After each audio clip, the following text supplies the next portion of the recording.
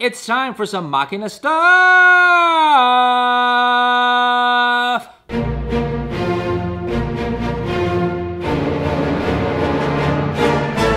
This is a very special episode indeed because this helmet brand that we are featuring is born in the Philippines, made and manufactured on Pinoy soil. I am talking about Shield helmets.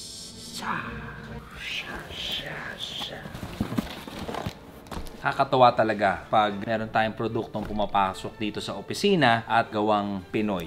Bakit? Let me expound on what it means when things are made in the Philippines. It's creating jobs. There's the potential for this product to be exported to other countries too. I don't know much about the history behind Shield helmets. In fact, I should drop by their factory and check things out. I mean, they're here, right? I go to so many places outside the Philippines to check their factories. Siyempre, we want to check out the factory dito sa Pilipinas gumagawa ng helmet. Okay, let's take a look at this.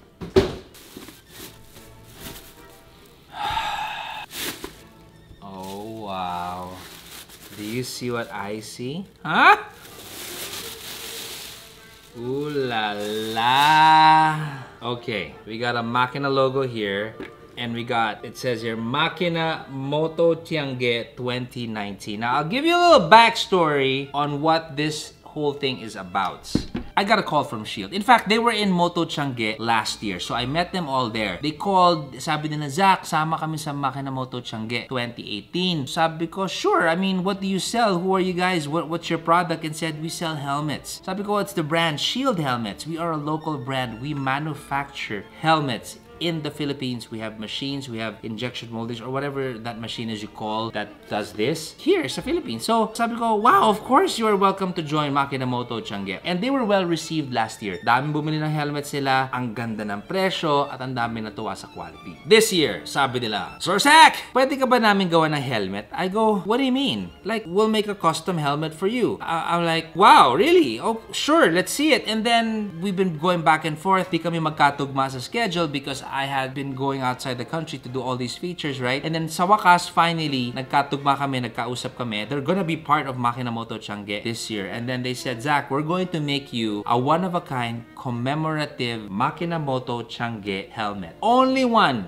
my friends. I know what you're thinking. Oh, how's the quality? I'm looking at it. It is open face helmet. It's got a bubble shield. If you did not tell me this was made from the Philippines, I wouldn't know where this is made. Meaning to say, it's quite at par, at least in my opinion, it's at par with some international half-face helmets. It's got some interesting details too. Meron po siyang stitching dito sa gilid. The color under is brown and gray with an overall black. It's got the bubble shield, and I'm looking at the finish. It looks to be hand sprayed, as I can see. So as I take a closer look, BPS certified product safety, PNS EC approved. This is a large, fits me. But the idea is they're not mass producing this. Isa lang talaga. So yung usapan namin, oh Zach, we're gonna make one lang talaga para super special. Sabi ko, sure. So what they did, they got one of their existing helmets. I don't know any of the other details yet. Sobrang they sent it over and they said, Zach, you know, we're doing this and, you know, we want to give it to you. And so here it is. Yeah, let's try it.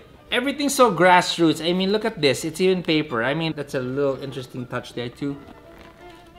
Huh? Yeah, right? Shot, shot, shot. Okay.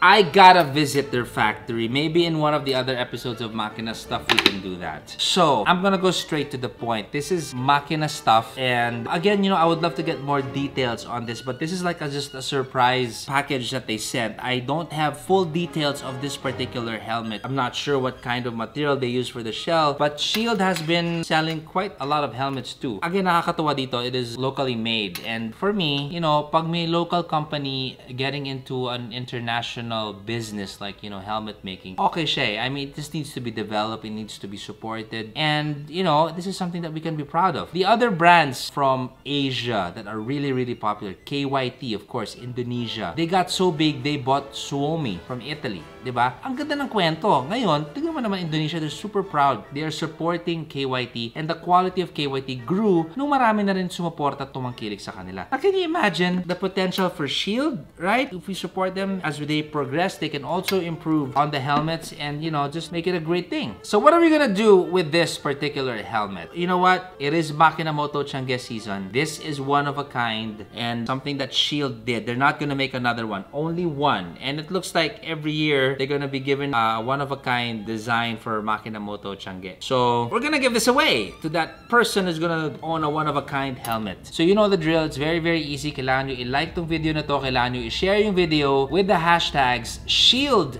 Helmets, Makina Moto Tiangge 2019, Makina Stuff, Havoline Ride Strong. 4 hashtags, that's it. Put in the comments below and you have a chance to win this one-of-a-kind Makina Moto Tiangge helmet. This is one of a kind. Ang value po nito is 350,000 pesos. It's one of a kind. Mahal talaga siya, diba? So good luck to all of you and I will see you in Makina Moto Tiangge October 26 and 27 over at Metro Walk, Metro Tent in Pasig, the biggest moto accessory sale on the planet.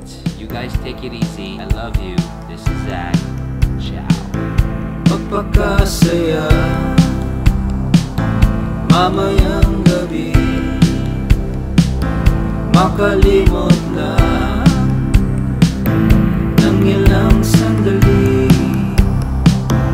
magbihis ka na, sunduin kita, 10:30 magdamagang lakad hanggang umaga. Oras natin ngayon, huwag mo nang isipin, mawawala tayo sa dilim. So saan ka pa? Kalimutan mo siya. Andito na tayo, sulitin ang isa't isa. Saan ka ba? Kalimutan mo siya. Andito na tayo, sulitin ang isa't isa.